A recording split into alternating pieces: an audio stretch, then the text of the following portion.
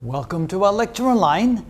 Whenever we have a resistor in a circuit or multiple resistors in a circuit, they actually consume energy. They dissipate heat. In other words, they take electrical energy and convert it to heat.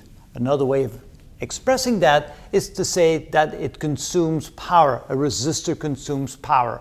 When you have a current that's forced through a resistor, via a battery or a power supply, as you're pushing electrons through that resistor, the resistance will cause the resistor to heat up and dissipate heat. And so therefore, what we need to do here is calculate how much heat is dissipated or how much heat is consumed by one of those resistors. Well, first of all, if we're given the voltage supply, in this case 20 volts, and we're given the resistance of the resistor, we can calculate the current through the resistor. Using Ohm's law, I is V over R, which is 20 volts divided by 100 ohms, which is 0.2 amps.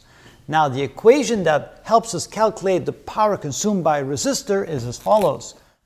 Power is equal to the current squared times the resistance. Now, let's go ahead and try that for this particular example. So in this case, we calculated the current to be 2 amps or 0.2 amps, so that would be 0.2 amps quantity squared times 100 ohms. So that would be equal to 0.04 amps squared times 100 ohms.